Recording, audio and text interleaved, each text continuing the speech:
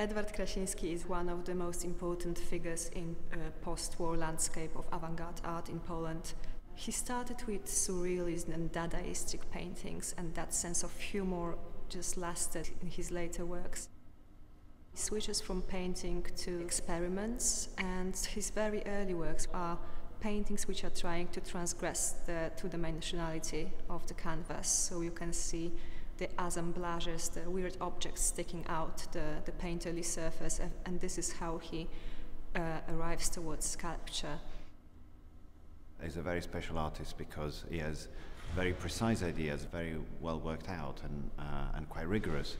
But in the same time, you can read the humor. You can follow across the career a series of themes that become quite fun. In late 60s, he received this gift of blue Scotch tape, a roll of it. Back then it was a very luxury good in Poland. And he starts to experiment with it, first sticking it on trees and people in his surroundings. And then he ends up using it for each and every of his artwork and exhibitions. So there is a blue tape running across the walls of this show, always at the same height, which is the chest height. So this is how he delineates his territory. The tape became a trademark of Krasiński, and for the next 30 years he just sticks it everywhere and all over the place. And this is how it's the easiest to spot Krasiński's works among other works, really. What is important when we consider Krasiński works is not to look at them individually, but as groups. So when he worked, you can claim that he always considered his exhibitions as total scenarios. The show is staged in a succession of rooms that essentially are nearly like theatrical scenes that develop one after the other. And there's always different kind of things that emerge and re-emerge. For example, the work behind me has a lot of pictures of works that people would have seen in previous rooms.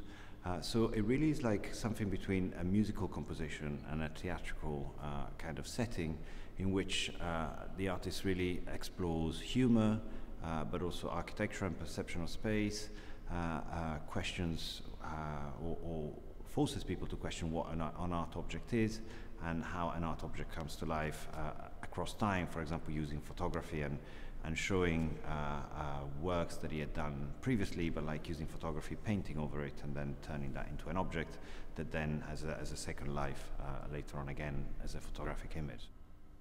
One of the rooms in our show is devoted to his 1970 participation in Tokyo Biennale, and that was one of the most important shows at that time, focusing on experimental tendencies in sculpture and art.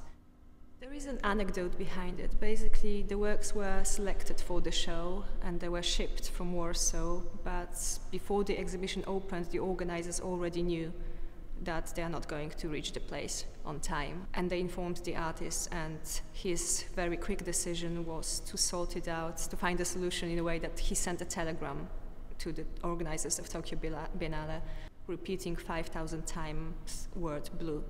And he asked them to exhibit this roll of tape on an oversized plinth he prepared for his sculptures. And that's a very strong conceptual gesture. So for Krasiński, that trigger something in his art. His practice changes slightly afterwards, becomes more conceptual, although I would argue that it was never fully conceptual art. Then the works arrived to Tokyo and they were exhibited, and they were very much his sculptures. I don't think it marks a rupture in his career. I think it's very much of a continuation, but I think that the story with the telegram also opened the door for the blue line, really, because the blue line is the most conceptual gesture of the artist. There's also something very Duchampian about it, like something very ready-made, industrially made. He's an artist who plays tricks on our perception constantly and who works in this very immersive way that you become part of the installation as soon as you enter it, really.